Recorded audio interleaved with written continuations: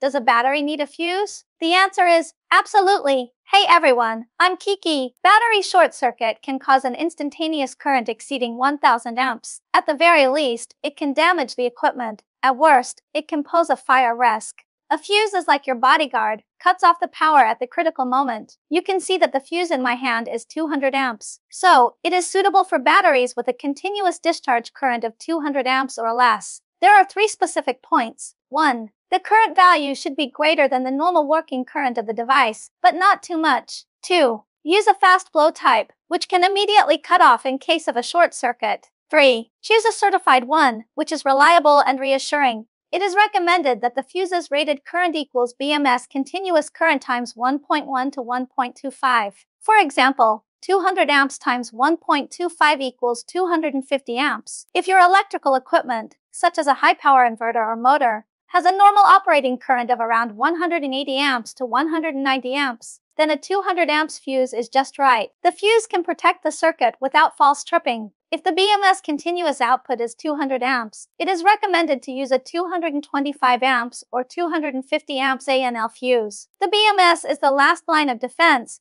but its response time may be 20 to 50 milliseconds slower than that of the fuse. Double protection ensures absolute safety. Let's connect and see with a 12-volt 100 amp hour battery. Don't underestimate this step. A tiny fuse can bring about great safety. The fuse must be installed as close as possible to the positive terminal of the battery. Installing it over a long distance will lose its protective effect. If you're unsure what fuse to pick, drop your setup in the comments. Kiki will help you out. Make sure to follow me for more cool tips. See you next time.